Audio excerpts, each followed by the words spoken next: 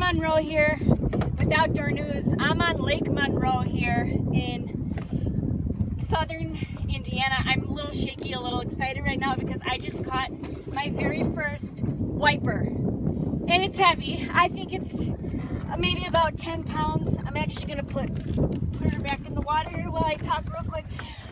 Okay, so anyhow, this wiper is it's a hybrid fish. It's in between a striped bass and a white bass, and they fight extra tough because they've got this incredible vigor.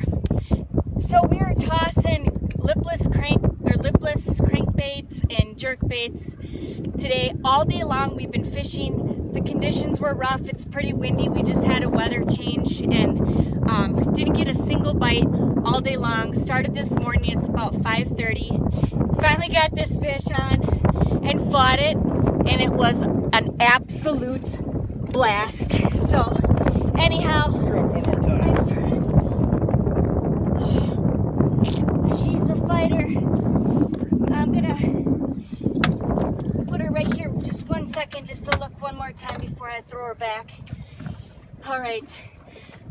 Oh, anyhow, thank you for watching. Kristen Monroe with Outdoor News.